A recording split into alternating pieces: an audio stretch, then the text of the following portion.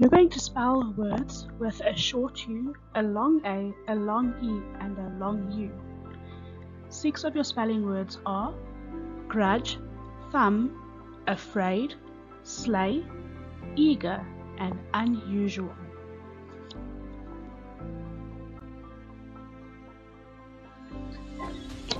You're going to spell words with a long O, contractions, and a long I. These spelling words are cone, spoken, didn't, o'clock, idea, and higher.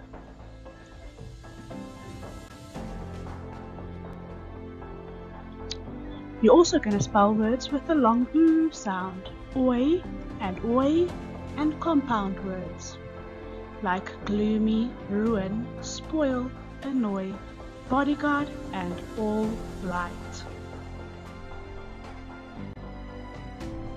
Words are going to be approximately and metamorphosis. I'm only joking. It's beautiful and government, so please practice those 20 words for your revision task. Then we have grammar. We're going to do kinds of sentences, subjects and predicates, simple and complete sentences, compound sentences, common and proper nouns, and singular and plural nouns. First up, kinds of sentences. There are 4 kinds of sentences. Each kind requires a specific ending punctuation. A declarative sentence is a statement, and it gets a full stop. Something I say like, Egyptians were the first farmers, full stop. An interrogative sentence asks a question. Who was the first farmers? Question mark. An imperative sentence commands someone to do something. Go and do your work. Full stop. An exclamatory sentence shows strong feeling like ouch, or no, or stop, and that gets an exclamation.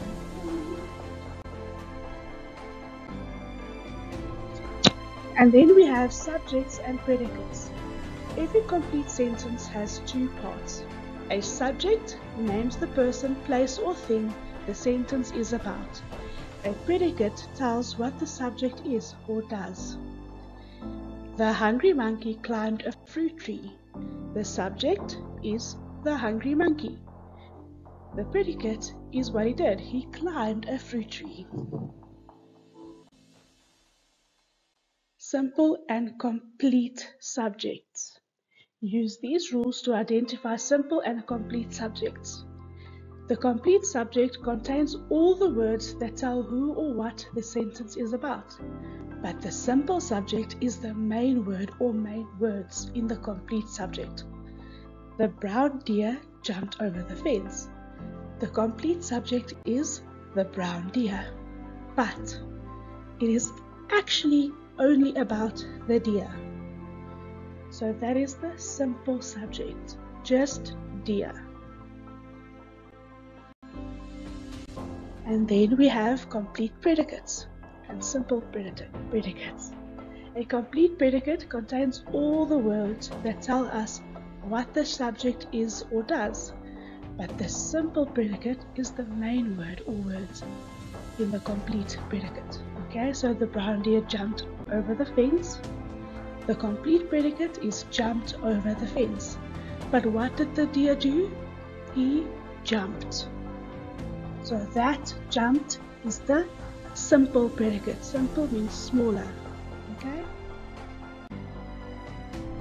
We have compound sentences. A compound sentence is made by putting 2 or more simple sentences together. The parts are usually joined by a conjunction such as and, or but. A comma is placed before the conjunction. So when you have 2 sentences like I love going to the shop and I love going to the park, and I put an and in it, then I'm not going to say I love going to the park and I love going to the shop. No, I am going to make it simpler. I love going to the shop and park.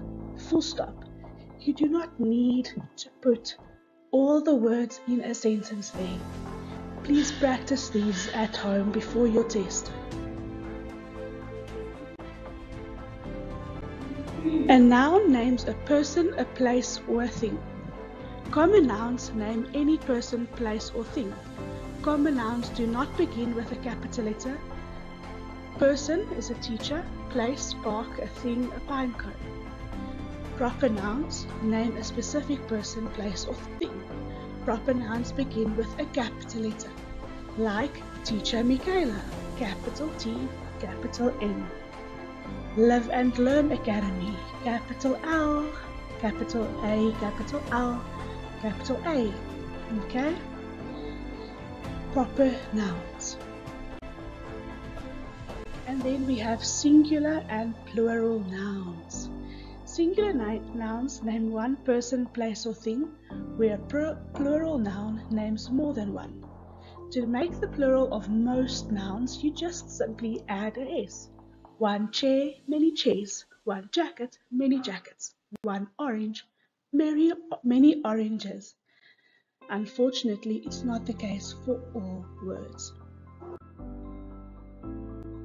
If the noun ends with a S, a sh, a ch, a x, or a z, we add AES, like buses, dishes, benches, boxes.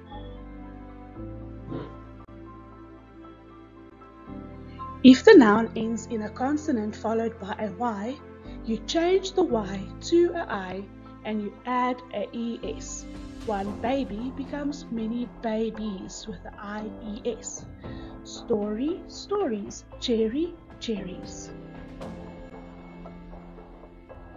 If a noun ends in a F or FE, you add a S to some, but change the F to the V and add a ES to others. But you can hear it when you say it, like one chief, many chiefs. You can hear there is a F. One belief, many beliefs. It's not chiefs and believes. No, there's a clear F sound. But you can hear it in loaf, one loaf, many loaves. One leaf, many leaves. Can you hear the difference between chiefs and loaves? One has a F and one has a V. Remember that when you're changing your words to plural. And then we are also going to test your comprehension. You're going to read your own comprehension test and answer the questions. I'm going to have a level A, a level B, a level C, a level D, and a level E test. You can stop wherever you want to. It's just to see where your reading skills are.